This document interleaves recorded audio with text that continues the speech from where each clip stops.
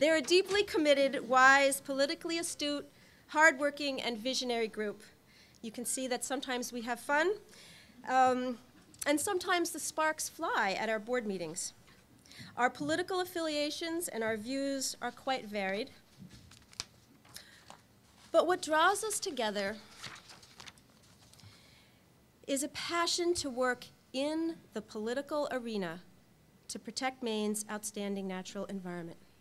Tonight we have many MLCV board and advisory board members present, as well as board members from our sister organization, the Maine Conservation Voters Education Fund.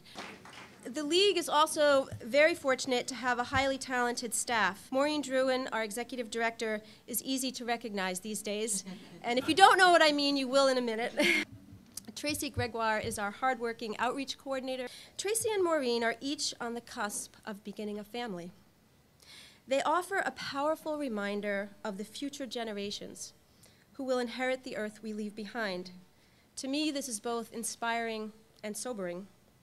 Thinking about our generation's legacy brings real meaning to my environmental work, as I imagine it does for many, if not all of you.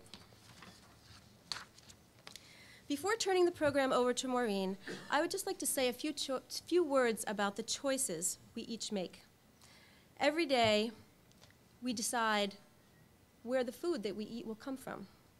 We decide the kind of car we'll drive, or whether or not to drive at all, to walk or to take public transportation. We decide on the fuel source that heats our homes, and what kind of light bulbs we use. And importantly, we also make choices about the political leaders that we elect. In planning this gathering, the Maine League made choices so this event would be as carbon neutral as possible.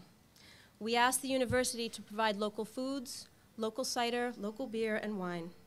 We're serving city water in a pitcher rather than in plastic bottles.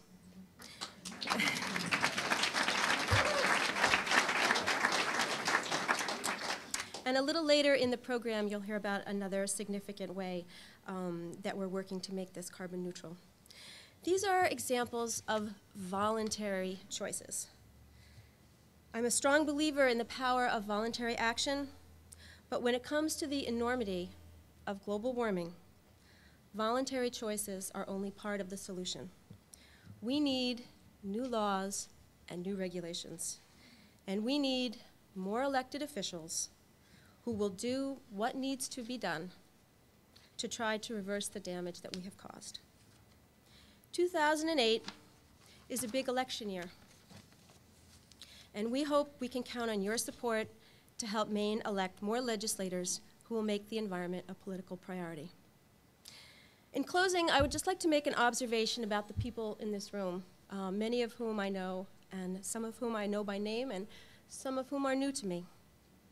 We have the collective ability to make a meaningful difference with the people right here in this room, especially with regard to climate change.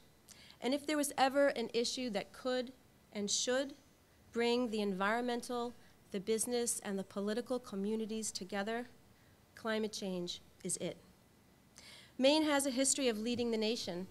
After all, our state motto is "Dirigo, I lead."